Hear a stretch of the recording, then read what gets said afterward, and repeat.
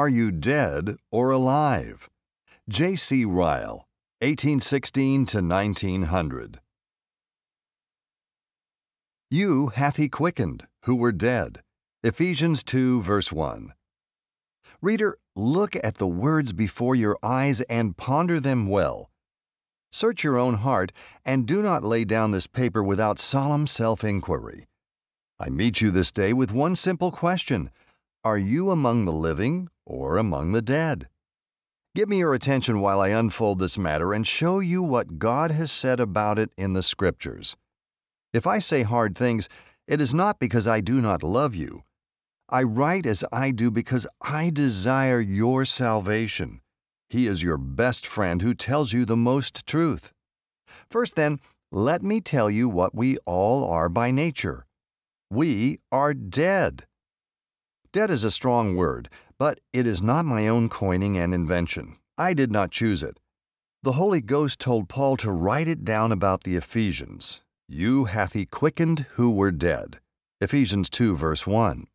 The Lord Jesus Christ made use of it in the parable of the prodigal son. This my son was dead and is alive again. Luke 15, verses 24 and 32. You will read it also in the epistle to the Corinthians. One died for all, then we're all dead. 2 Corinthians 5, verse 14. Shall a mortal man be wise above that which is written? Must I not take heed to speak that which I find in the Bible, and neither less nor more? Dead is an awful idea, and one that man is most unwilling to receive. He does not like to allow the whole extent of his soul's disease. He shuts his eyes to the real amount of his danger. Many a one will allow me to say that naturally most people are not quite what they ought to be. They are thoughtless, they are unsteady, they are carefree, they are wild. They are not serious enough. But dead? Oh no! I must not mention it. It is going too far to say that. The idea is a stone of stumbling and a rock of offense. My dear reader, what we like in religion is of very little consequence. The only question is, what is written? What saith the Lord? God's thoughts are not man's thoughts, and God's words are not man's words. Isaiah 55, verse 8. God says of every living person who is not a decided Christian, be he high or low, rich or poor, old or young, he is dead. In this, as in everything else, God's words are right. Nothing could be said more correct, nothing more accurate, nothing more faithful, nothing more true. Stay a little, and let me reason this out with you. Come and see. What should you have said if you had seen Joseph weeping over his father Jacob? He fell upon his face and wept upon him and kissed him. Genesis 50, verse 1. But there was no reply to his affection. All about that aged countenance was unmoved, silent, and still. Doubtless you would have guessed the reason. Jacob was dead. What would you have thought if you had seen the Amalekites stripping Saul of his royal ornaments in Mount Gilboa? He took from him the crown that was upon his head and the bracelet that was on his arm. 2 Samuel 1, verse 10. There was no resistance. Not a muscle moved in that proud face. Not a finger was raised to prevent him. And why? Saul was dead. What should you have thought if you had met the widow's son in the gate of Nain lying on a bier, wrapped about with grave clothes, followed by his weeping mother, carried slowly towards the tomb? Luke 7, verse 12. Doubtless it would have been all clear to you. It would have needed no explanation. The young man was dead. Now, I say this is just the condition of every man by nature in the matter of his soul. I say this is just the state of the vast majority of people around us in spiritual things. God calls to them continually by mercies, by afflictions, by ministers, by His word. But they do not hear His voice. The crown and glory of their being, that precious jewel, their immortal soul, is being seized, plundered, and taken away. And they are utterly unconcerned. The devil is carrying them away day after day along the broad road that leads to destruction. and they allow him to make them his captives without a struggle. And this is going on everywhere, all around you, among all classes, through the length and breadth of the land. You know it in your own conscience while you read this paper. You must be aware of it. You cannot deny it. And what, then, I ask you, can be said more perfectly true than that which God says, "We are all by nature spiritually dead"? Yes, when a man's heart is cold and unconcerned about religion, when his hands are never employed in doing God's work, when his feet are not familiar with God's ways, when his tongue is seldom or never used in prayer and praise, when his ears are deaf to the voice of Christ in the gospel, when his eyes are blind to the beauty of the kingdom of heaven, when his mind is full of the world and has no room for spiritual things, when these marks are to be found in a man, the word of the Bible is the right word to use about him, and that word is dead. Perhaps we may not like this. We may shut our eyes both to facts in the world and texts in the Word. But God's truth must be spoken, and to keep it back does positive harm. Truth must be spoken, however condemning it may be. So long as man does not serve God with body, soul, and spirit, he is not really alive. So long as he puts the first things last and the last first, buries his talent like an unprofitable servant, and brings the Lord no revenue of honor, so long in God's sight he is dead.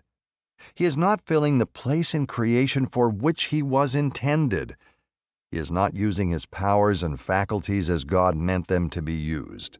This is the true explanation of sin not felt, sermons not believed, good advice not followed, the gospel not embraced, the world not forsaken, the cross not taken up, self-will not mortified, evil habits not laid aside, the Bible seldom read, and the knee never bent in prayer. Why is all this on every side? The answer is simple: men are dead. This is the true account of that host of excuses for neglect of religion which so many make with one consent. Some have no learning and some have no time. Some are oppressed with business and some with poverty. Some have difficulties in their own families and some in their own health. Some have peculiar obstacles in their calling which others, we are told, cannot understand, and others have peculiar drawbacks at home, and they wait to have them removed. But God has a shorter word in the Bible which describes all these people at once. He says they are dead. This is the true explanation of many things that wring a faithful minister's heart. Many around him never attend a place of worship at all. Many attend so irregularly that it is clear they think it of no importance. Many attend once on a Sunday who might just as easily attend twice. Many never come to the Lord's table, never appear at a weekday means of grace of any kind. And why is all of this?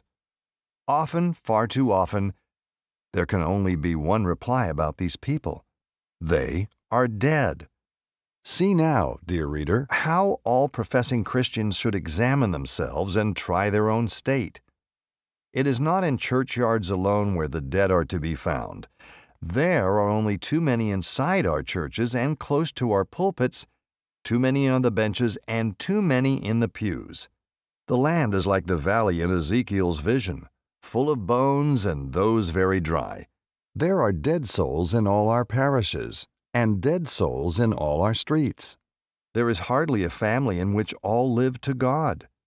There is hardly a house in which there is not someone dead. Oh, search and look at home. Prove your own self.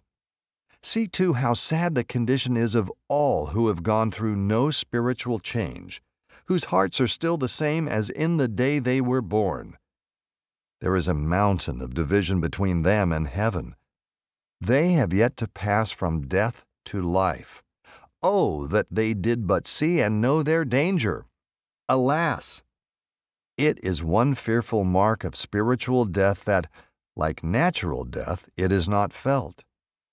We lay our beloved ones tenderly and gently in their narrow beds, but they feel nothing of what we do. The dead, says the wise man, know not anything.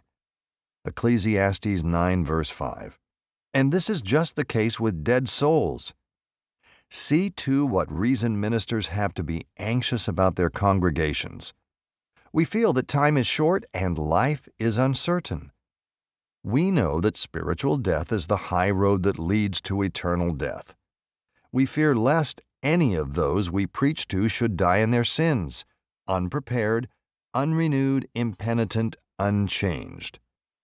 Oh, marvel not if we often speak strongly and plead with you warmly. We dare not give you flattering titles, amuse you with trifles, say smooth things, and cry peace, peace, when life and death are at stake and nothing less. The plague is among you. We feel that we stand between the living and the dead. We must and will use great plainness of speech. If the trumpet give an uncertain sound, who shall prepare himself to the battle? 1 Corinthians 14 verse 8. Let me tell you, in what way alone this quickening can be brought about, by what means a dead soul can be made alive. Surely, if I did not tell you this, it would be cruelty to write what I have written. Surely it would be leading you into a dreary wilderness, and then leaving you without bread and water. It would be like marching you down to the Red Sea and then bidding you walk over. It would be commanding you to make brick, like Pharaoh, and yet refusing to provide you with straw. It would be like tying your hands and feet and then desiring you to war a good warfare, and so run as to obtain the prize. I will not do so. By God's help, I will set before you the full provision there is made for dead souls. Listen to me a little longer, and I will once more show you what is written in the Scripture of truth. One thing is very clear: we cannot work this mighty change ourselves. It is not in us. We have no strength or power to do it. We may change our sins, but we cannot change our hearts. We may take up a new way, but not a new nature. We may make considerable reforms and alterations. We may lay aside many outward bad habits and begin many outward duties, but we cannot create a new principle within us. We cannot bring something out of nothing. The Ethiopian cannot change his skin, nor the leopard his spots. No more can we put life into our own souls. Jeremiah 13, verse 23. Another thing is equally clear: no man can do it for us. Ministers may preach to you and pray with you, receive you in baptism, admit you at the Lord's table, and give you the bread and wine, but they cannot bestow spiritual life. They may bring in regularity in the place of disorder and outward decency in the place of open sin, but they cannot go below the surface. They cannot reach your hearts. Paul may plant and Apollos water, but God alone can give the increase. 1 Corinthians 3, verse 6. Who then can make a dead soul alive? No one can do it but God. He only who breathed into Adam's nostrils the breath of life can ever make a dead sinner a living Christian. He only who formed the world out of nothing in the day of creation can make man a new creature. He only who said, "Let there be light," and there was light, Genesis 1, verse 3, can cause spiritual light to shine into man's heart. He only who formed man out of the dust and gave life to his body can ever give life to his soul. He is the special office to do it by his Spirit, and his also is the power. Reader, the glorious gospel contains provision for your spiritual as well as your eternal life. The dead must come to Christ, and he will give them life as well as peace. He is able to do everything that sinners need. He cleanses them by his blood. He makes them alive by his Spirit. The Lord Jesus is a complete Savior. That mighty living head has no dead members. His people are not only justified and pardoned, but quickened together with him and made partakers of his resurrection. To him, the Spirit joins the sinner and raises him by that union from death to life. In him, the sinner lives after he has believed. The spring of all his vitality is the union between Christ and his soul, which the Spirit begins and keeps up. Christ is the appointed fountain of all spiritual life, and the Holy Ghost the appointed agent who conveys that life to our souls. From Alive or Dead, available from Chapel Library. J.C. Ryle, 1816 to 1900, Bishop of the Anglican Church, born at Macclesfield, Cheshire County, England, UK.